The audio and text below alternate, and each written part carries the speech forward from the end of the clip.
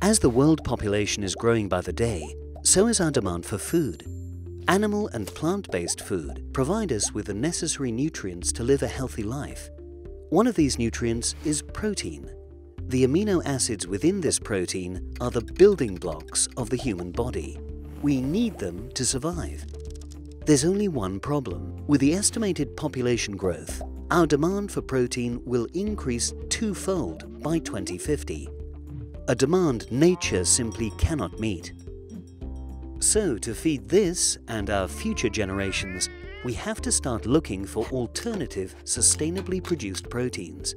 That's why Wageningen University and Research started a research program on the nutritional and biofunctional value of sustainably produced proteins. The goal? To find out if we can replace animal protein in foods without sacrificing nutritional value. We do this by looking at the digestion in the human body. Whereas animal proteins are easier to digest than vegetable proteins, we have to look for an alternative that digests just as easily and creates a similar value for our bodies.